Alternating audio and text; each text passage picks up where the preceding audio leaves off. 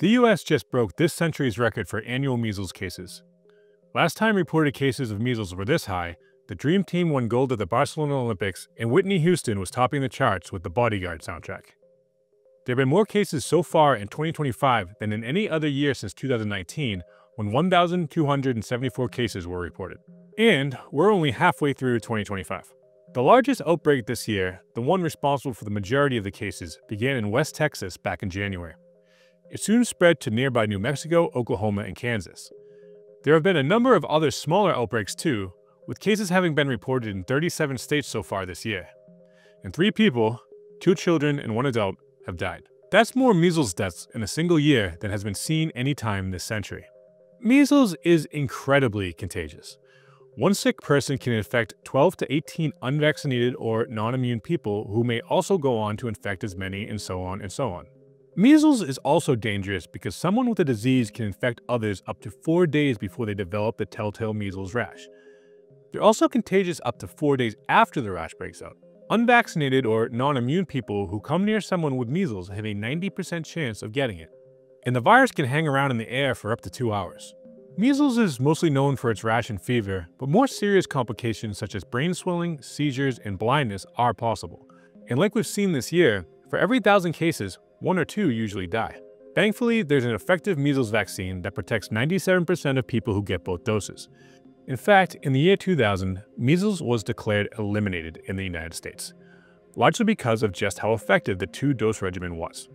Because measles is so wildly contagious, experts estimate that upwards of 95% of Americans need to be vaccinated to keep outbreaks at bay.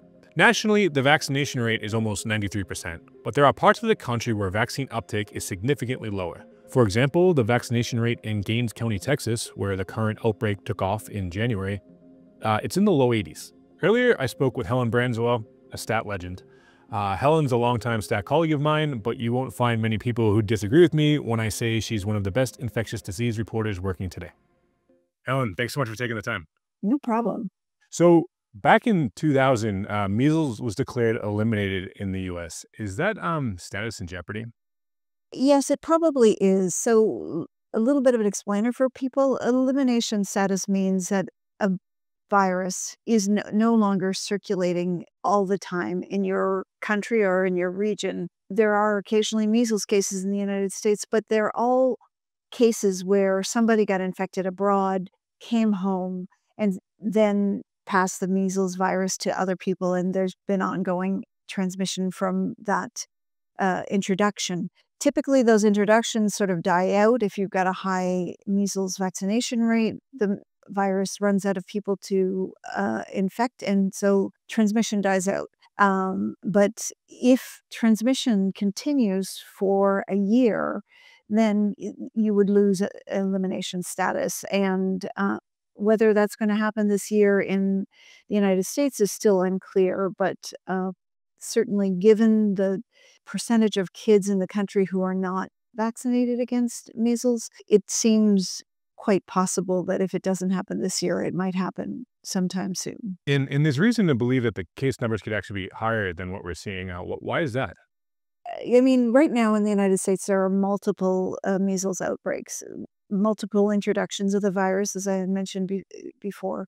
But the biggest one, and the one that's responsible for hundreds of cases in the country so far this year, is one that sort of took root in West Texas, nearish to Lubbock, Texas.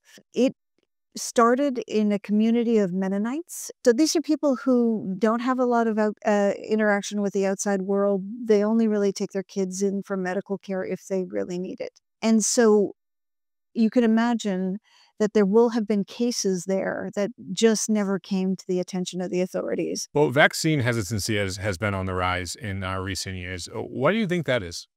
You know, I think it's a bunch of factors. For one, some of the diseases that vaccines prevent, the vaccines have been so effective in preventing them that people don't know what it is that their kids aren't suffering from. So they tend to be more fearful of the intervention than of the thing that it's preventing. It's you know, you can understand how that would be, but if you have no experience with measles, if you've never seen a kid develop measles pneumonia and struggle to breathe. There's no particular reason for you to be fearful of measles. You may be more fearful of what you've heard about the purported dangers of the measles vaccine. Those dangers have been are not, valid. They've been disproven, and yet the fears about measles vaccine still continue. Another thing that's probably contributing to it is, the COVID hangover. People, um, people really didn't enjoy COVID, as you may remember, and uh, the vaccine mandates, the school closures, the masking mandates, all of those things really have sort of turned people off public health leaders, public health measures, and in some cases, vaccines. One has seen a decline in vaccine coverage since the pandemic in for a bunch of different things. Flu shot coverage, for instance, has dropped a little bit in the years since the early days of the pandemic. And I think that's probably contributing with measles as well. Is there reason to believe that numbers like this could become like the new normal? Yeah, there are good reasons to be concerned about that. Nationally, you need about 95% of kids to be vaccinated against measles for herd immunity to protect everybody. If about 95% of kids are protected, when the virus is introduced from outside, it really will have a hard time finding somebody to infect, and those introductions will die out. As the number declines below 95%, the risk of longer outbreaks rises. And right now, nationally, I think the vaccination rate is about 92%. So even that small decline gives the virus more room in which to spread. And the national number kind of hides the reality on the ground, because in the real world, that 92% or 95% is not homogeneous across the country. There are pockets of places where a much smaller percentage of kids are vaccinated. The area in West Texas that we were talking about a minute ago, the vaccination rate there is, I think, about 82%, low 80s. Sometimes that's for religious reasons. There are some religious groups that don't necessarily believe in vaccinating their children. And sometimes it's for social reasons. Groups of people who are anti-vax may live in close proximity to one another for a variety of reasons. So any place where you've got a bunch of unvaccinated kids, if the measles virus gets introduced there, you can really see take off and numbers start to climb. And it travels really, really well. I mean, in 2014, there was a big outbreak in the United States that started at Disneyland, but it reached into Quebec, Canada, and there was a bigger outbreak in Quebec because one person who was infected at Disneyland brought the virus back to Quebec, to a religious community where people didn't vaccinate, and there was a really large outbreak there, hundreds of cases. And no, when you're talking to experts, where do they think this is going? Do they think it's going to continue to spread steadily, or is there reason to believe it might be slowing down? So where this is going in terms of this year's outbreaks and this year's numbers, the spread in Texas seems to have slowed down. It could be that it burned through the susceptible kids so quickly that it is getting to the point where there isn't as much place for it to go. But all the virus needs is, to get for one infected person to go somewhere where there are other susceptible people, and then we could see numbers start to take off again. So it's really quite hard to say, whether or not we're on the downslope of this outbreak and it's going to sort of the West Texas outbreak and it's going to be extinguished, or if it could take off, in another part of the country. And how about the federal response under RFK Jr.? What's the response to that been like?